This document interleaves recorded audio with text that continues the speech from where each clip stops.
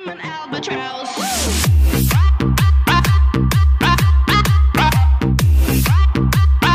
I'm an albatross.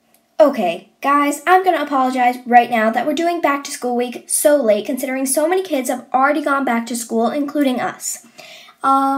So basically, I don't want to hold you guys up any longer. This week, I'm going to be doing a back to school life hacks video. So some of these you can even use if you're not in school yet, or if you're not going back to school, or if you're homeschooled, you can use most of them anytime.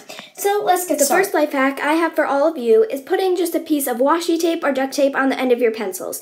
I also did this with some of my pens and my favorite colored pencils. This is so if you're in the classroom or if you're in art, you can't get any of your stuff mixed up with the other kids.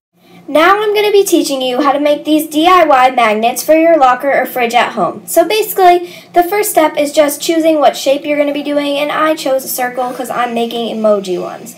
So basically, all you do is plan out your design, and then you can color it in with your markers or your colored pencils or your crayons, and that's my final product basically.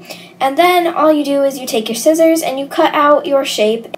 So basically, this is soon to become my magnet, and this is what it looks like up close.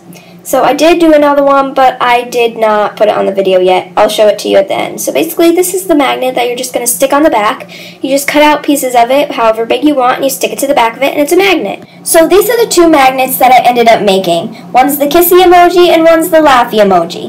And the reason these are a life hack and a DIY is because obviously you do it yourself, and the life hack part is basically because it does not cost nearly as much money as going to the store and buying a magnet. So my final life hack is basically to just organize all your different subjects in school by colors. For me, this just makes life a whole lot easier in school. When it's math time, I know, take out the red notebook, or when it's English time, I know, take out the yellow notebook. I really hope you enjoyed this week's video. Bye! See you next week!